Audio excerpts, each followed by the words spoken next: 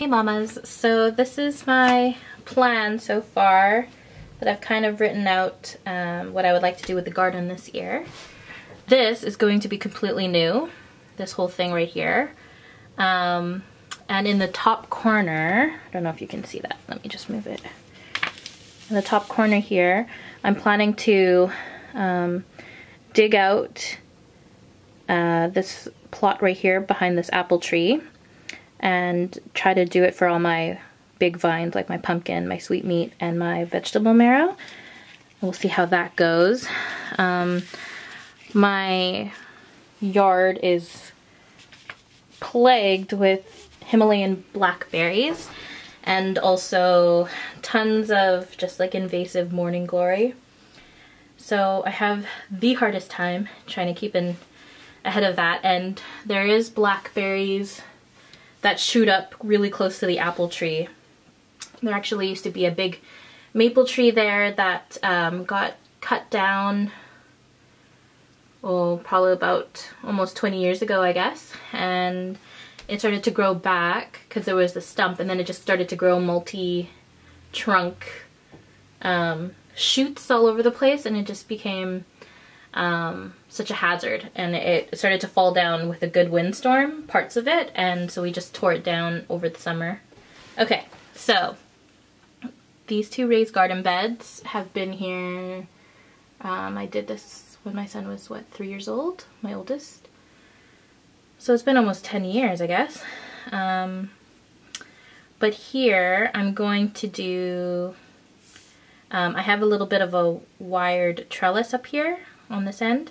So I'm going to do sugar snap peas because they did really well there last summer.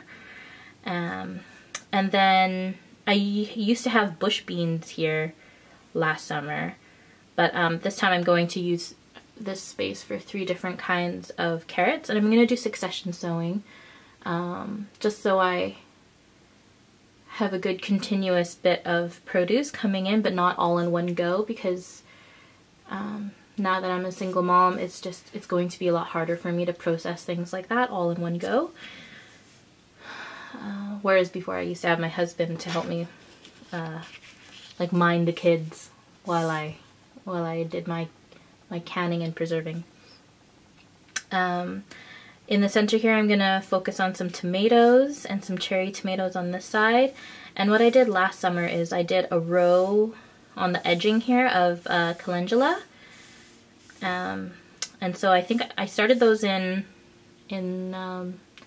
little pots, and then I just transplanted them in here, and they worked out really well. My tomatoes were great, they did fine.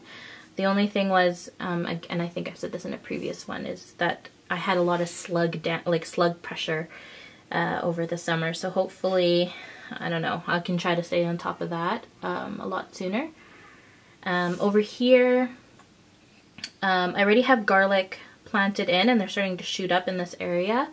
So keeping that in mind, I'm going to grow some green arrow peas over here on this trellis. And I'm going to do some chickpeas, but that's probably not until the ground warms up a little bit more.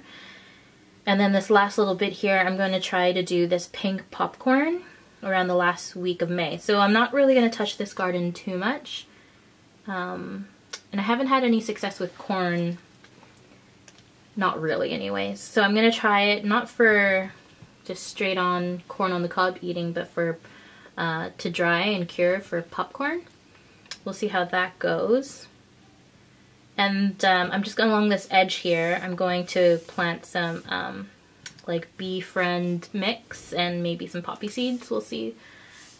Just to keep some of that bug pressure to a minimum, and of course get some good pollinators. I really think it's great to have not only your plants that you want for food, like produce, but also to plant some actual flowers, not only for the beauty of it, but also to get those pollinators in and around your vegetables and getting things going and growing. Over here, I bought these from Home Depot, and they're going to come in, and I can insert a picture of what they're going to look like. but they are roughly 8 by 3 feet. And then the trellis goes, I think the trellis goes about 6 feet, I think, high on both sides. And what I'm gonna do is I'm gonna get some like 1 by 2s and nail them to the top here so that they have sort of a continuation, so the trellis, so the vines and things can go all the way over to the other side and vice versa, just so you have that extra vertical space. So this part here is going to get some good southern light, but as you move further this way, the house is here, and so it kind of will block a bit. So I wanted to plant maybe some greens that don't need necessarily a lot of sun, and actually maybe even prefer not to have all that sun on them all the time. So let's see if I could get it in here. Hopefully you're in focus. So I have some spinach and some cabbage. I'm growing cabbage right now. I'm not doing anything to it. It's actually planted right over here near the garlic right now. I haven't done anything to it because I just want to see how it does over the winter, with me not watering it or doing any supplemental anything to it, just letting it go. And so far so good. I mean, they're not huge by any means. I don't know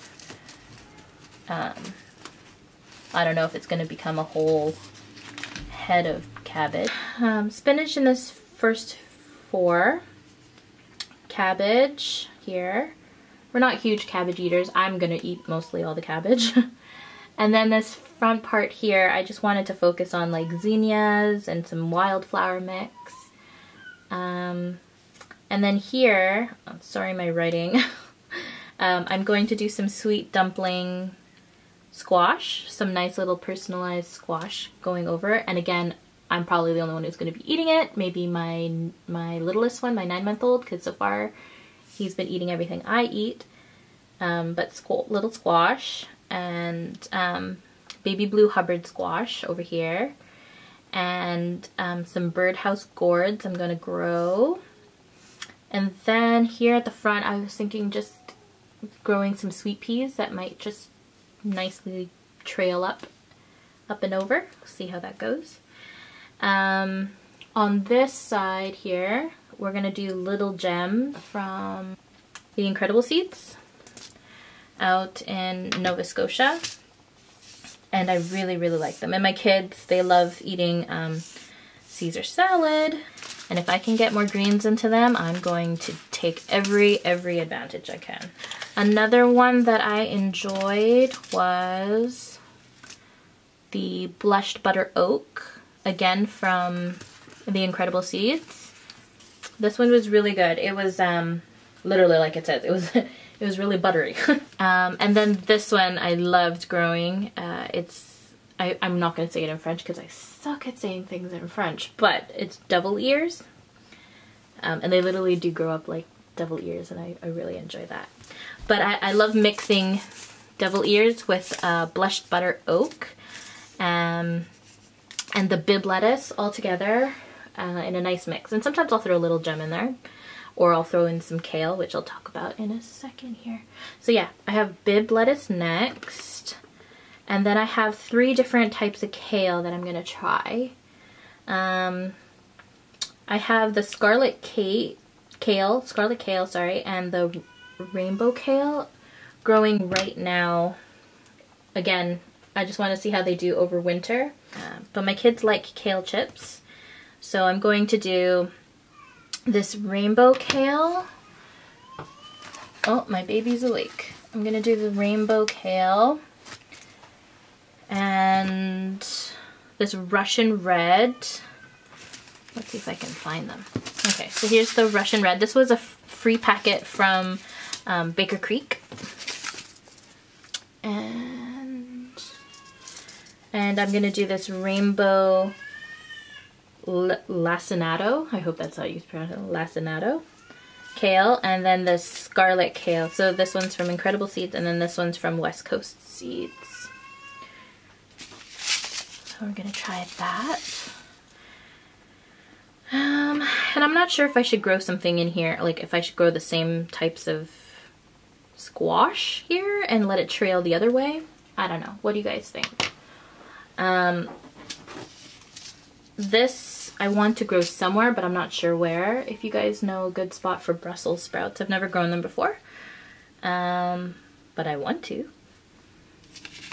I'm not sure where I should put these, but I like that I can do them at the end of spring, so that gives me a little bit of time. And I try to do as much direct sowing as possible because I just don't have the space or the right environment to do start my seeds indoors. Maybe one day I will, but I don't think so. I think it's more feasible for me to maybe invest in a good greenhouse and do my seedlings in there. And then in the grow bags that I'll have up on my deck, I'm going to do strawberries because they did really well there last summer. Basil, again, did really well. Okra, potatoes, cilantro, rosemary. You know, there was no slug pressure, so that was great. The okra I tried on the north-facing side of my house, which gets morning light and it gets afternoon light, but a break in between. And I don't think my okra like that. I think they just want a ton of heat, ton of sun. So the deck is going to get all southern sun all day long. So I think that's the route I'm gonna go. Cilantro, I said in grow bags, but I think I'm gonna put that in the north face of my house. And that's a good thing about grow bags is they're portable. So I'm going to do that on the north facing side of the house where it gets a break during the day. Yes, baby. Another thing I ordered, which will hopefully come in, I think, in May, April, May, is some lemon citrus trees. So stay tuned for that. It'll be interesting to see how I can grow that here in Vancouver. We get pretty good summers, but it's short-lived. And so we'll see. Grow bags, I think, are the way to go because I'm going to have to bring it in and out of every year and keep that thing alive, hopefully. So on the north-facing side of the house here, so this is our front door and our walkway and a little path going to our driveway where our car is. So I have 5 containers here, oops, sorry. Ah, baby's kicking it. Don't kick it, baby. So I have 5 containers here that I have perennials right now doing pretty well over the fall and winter. Heucheras and different grass, angel hair grass, and some pansies and a couple other things, but for the most part I want to try to keep the grass and the heuchera, and then maybe just switch out the other things over the summer. And over here I have 3 terracotta pots, and they're full of different types of bulbs, from tulips to crocuses to alliums, and I think that's, camas bulbs as well. I have salvias that I put in over the fall, which hopefully are doing good. This one here I hope will come back. Someone came along when I wasn't home, I guess, and snapped it at the base, and I'm super sad about that. And I will tell that story maybe at my next Mama Confession. I'll tell the story about these 3 salvias and why they mean so much to me. I'm planning to grow some wildflower mix through here. There's a tree trunk that we cut down this Christmas tree. So I'll tell that story about my husband wanting to keep the Christmas tree, and they planted it. But that got cut down because it was not doing so good. And over here at the top corner, I'll just shove you this down. I want to grow something that will give year-round interest. Something like maybe a butterfly bush or a burning bush or magnolia tree. We'll see. And then as we get closer to the house, it gets absolute shade, like barely any light touches this area here. So I thought that would be a good spot for hostas. So I ordered 3 different types of hostas. And I'm excited to put those in and see how they do. I know it's gonna look a little sparse until they really fill out in like a year or 2, but I'm okay with that. Over here on the other side of the pathway, there's this ugly sump pump. It looks like a culvert with a lid, and I'll insert a picture of it. And I have to figure out what to do to cover that up because I don't like it. If you guys have any ideas, feel free to let me know. I'm thinking maybe some pots, because it has to be accessible somehow. But it's such an eyesore, so I don't know if I can grow things around it or if I could put pots maybe on top. But help me out here. If you have any ideas, that'd be great. Beside it is some roses that I have helped maintain for my mother-in-law. I think these roses are probably almost 40 years old at this point, and I've been helping maintain them for 18 years. So yeah, it's very important to me to keep that going. Another thing that I did is I ordered for the first time some David Austin roses. So I'm not exactly sure which ones I'm going to put in, but I bought Carding Mill, Lark Ascending, and Jude the Obscure. So they're cream, apricot, and like a peach color. So this rose is red. So I'm not sure. They might clash, but I'm hoping I'm hoping I can add things here and there to help bridge the color gap. Some wildflower mix, again, I'm planning to, so that there's a bit of a swath continuation through here. I have blueberries, and I'm planning to buy a couple of more to fill it out. It took a few years for those blueberries to really bear some good amount of fruit, and now that they have, and these raspberries have just exploded in this area, I feel like I need to flush it out with some extra blueberries here. I have this native plant section that I started last summer, and they were doing really well. Unfortunately, I had someone from the community, out of the goodness of their heart, they came and they started mowing and weed whacking, and unfortunately they weed whacked all of this here. And so I'm hoping it comes back, fingers crossed.